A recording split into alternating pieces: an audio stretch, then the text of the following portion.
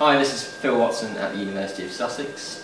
Today I'm going to demonstrate passive detection of position using a pair of EPIC sensors. We're using the PS254 sensors. We're digitising the signal and doing some simple signal processing. The red marker on the screen is indicating the position detected by the sensors. So if I place my hand anywhere between the two sensors, in any region between these sensors I can move my hand around and the position of my hand is tracked on screen by the red marker. So I can make relatively slow movements and there's no drift of the output, as you can see. I can make faster movements and the sensors have no difficulty tracking this movement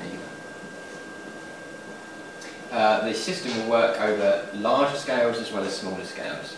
So we can scale everything. If we take a pair of sensors and put them further apart, we can detect hands over larger areas, or we can detect larger objects such as entire bodies moving within a space the size of a room.